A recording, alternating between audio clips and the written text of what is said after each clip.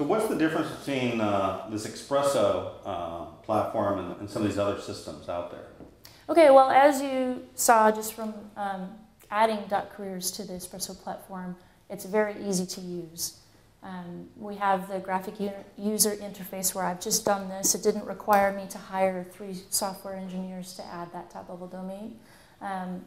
It is built for flexibility, so you probably have a different business model at .careers than the folks at .arab. So we can accommodate your business model and their business model. It's very flexible. And if you decide to change things later on, it can accommodate your changes without weeks and weeks of engineering. The other things that differentiate it are it's a complete integrated package. So not only do we have the registry system, we also have a whois, we also have a registrar platform, the EPP servers. Everything is all bundled together in the software package. Great.